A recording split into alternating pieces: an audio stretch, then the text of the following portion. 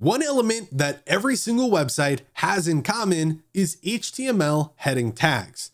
Not only do these headings break up your content into more readable sections, they create the semantic outline of your site for search engines and accessibility software. The sole purpose of an H1 is to indicate a full section on a single topic. That means that if you have a single page that has more than one topic, you would want to use an H1 for each new topic on that page. H2 tags are going to be the most used HTML heading tags on your pages. They separate subtopics or steps for ease of reading.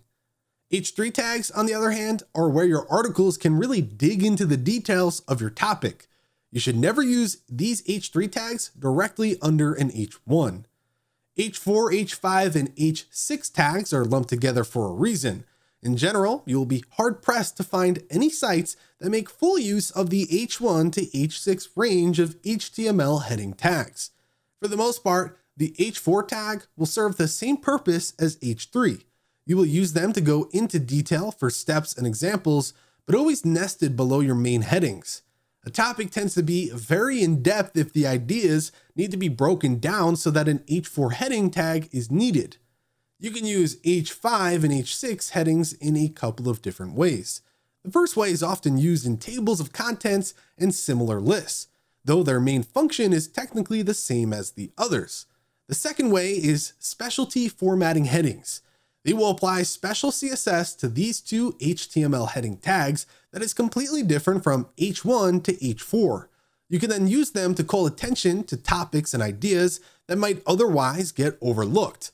This isn't technically best practice, but if your site is structured well overall and you use H5 and H6 sparingly, you will almost certainly take no SEO hit. Just remember that even when you're using them for special formatting, keep them in order. So if you use H6 to style a subheading, make sure the next one you use is an H1 or H2 to show that you've moved back to the standard structure.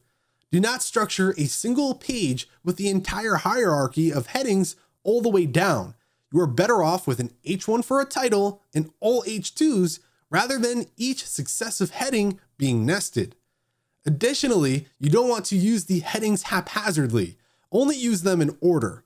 Otherwise, crawlers will have no idea how to navigate your page, nor will accessibility software. In general, you can assume a crawler will know that you've moved out of a subsection when it finds the next H1 or H2.